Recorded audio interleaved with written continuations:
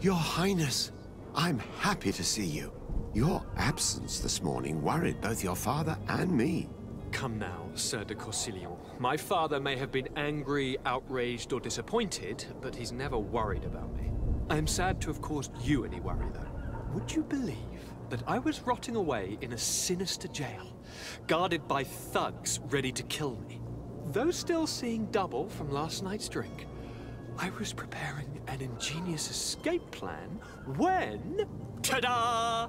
My fair cousin jumped up out of nowhere and saved me. I'm quite the fairy tale damsel in distress. You might have refrained from the company of bandits the night before such an important departure. Take away the risk and halve the pleasure, de Courcillon. It is the salt of life. I fear that some of my teachings have been misunderstood. But you wanted to ask me something, de Sade? What will be your official title on Tifredi? Or are you just here to keep an eye on us? Come now, don't be ridiculous. I'm coming in the capacity of official advisor, nothing more. But His Highness has also asked me to report to him on certain strategic observations.